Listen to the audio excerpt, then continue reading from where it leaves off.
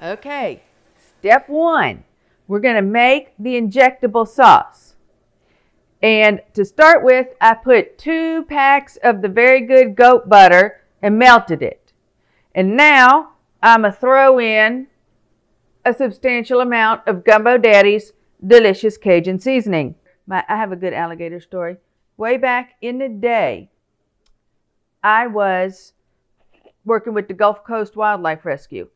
And this, now I'm putting in the good garlic salt. And while I was working with them, and the lady asked me to go ahead and drop off an alligator to the state park down the road where she had got it from because she was in charge of it all. Okay, garlic salt. Now I'm going to splash in some Tabasco. And so I had this little baby alligator that I had to somehow or another get into this state park. So I just went into Aunt Stinky's room and snatched up one of her old purses that didn't have anything in it at the time. And boy, howdy, did she have a fit when she found out that I had stuck a baby alligator in her purse and dropped it off to get ate at the state park. Because we let it loose and then, boom, big old alligator come and snatched it right up. Anyway, I'm doing 2 lemons in here. Everything. Sure do. Missed that purse. Thanks, Ma.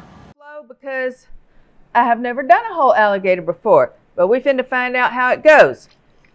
And now the other thing, I realize if this were a true zombie apocalypse, I'd be cooking over an open fire. Put in a little bit of this garlic power sauce because it's always good. But this is August on the Texas Gulf Coast, and I'm just not that crazy yet. Although Nonna's working on making me.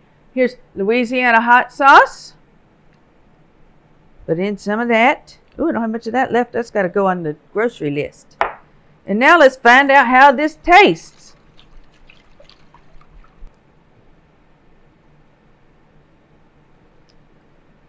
It needs a little more Gumbo Daddies. Not quite there, but dang close, I tell you.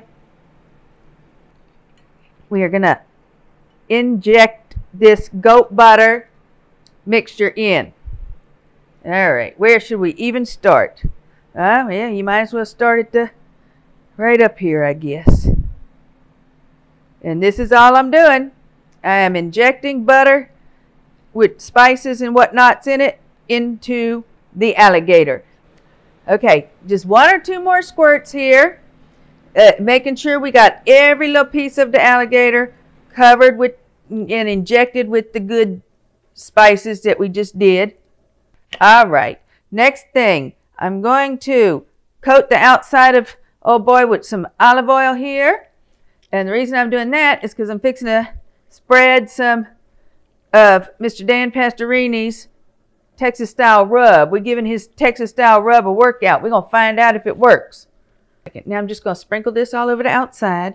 We're going to wrap him up good in this saran wrap. And we're going to put him in the fridge on the top of a big old garbage bag, so he doesn't ooze gook all over my refrigerator. But this wouldn't be the first time gook was put all over my refrigerator. But that is not the point here. And I will tell y'all the exact measurements and everything, or well, not the exact measurements, you met me before today, but the approximate amount that needs to be used and time that it cooks once I figure it out. Because, you know, we're just going to cook him till he's done. It'll be on the website. Okay, guys. Now, Big Al here has been chilling in the refrigerator for about 4 hours. Okay? And so we finna put him in the oven. But before he goes in the oven, I want to make something to baste him with, because don't nobody like it all dried out. So, I got my olive oil. I'll put that in here.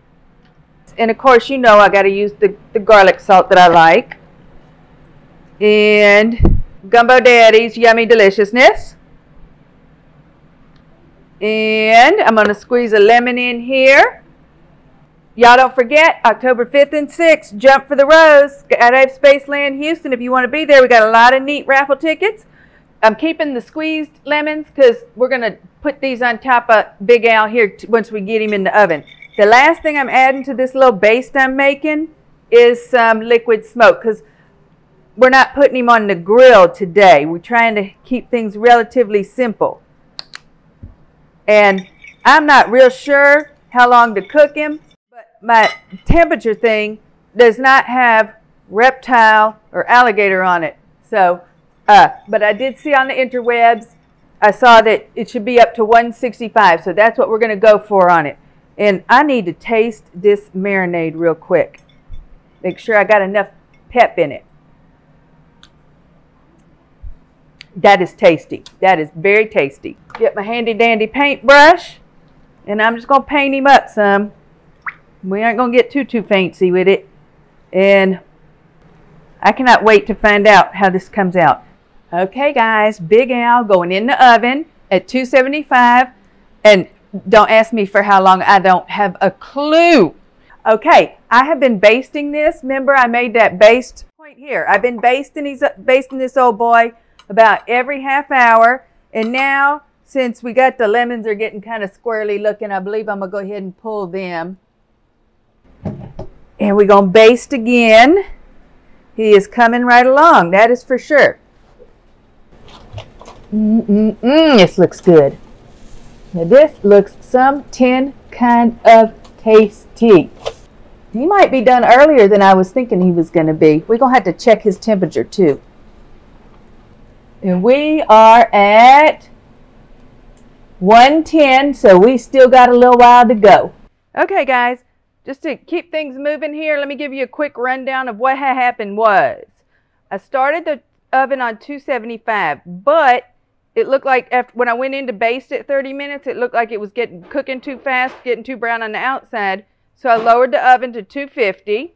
When it got to 145 degrees, then I cranked the oven up to 300 to brown and crisp up the outside of it. And I baste every half hour. Now let's see what Jump for the Rose sponsors thought. How is it? What is the verdict? That's pretty good. Okay, let's get Leah a little piece. Here's a little tasty piece. Just to taste. It's wonderful. It does. It's pretty good. You have really outdone yourself this time.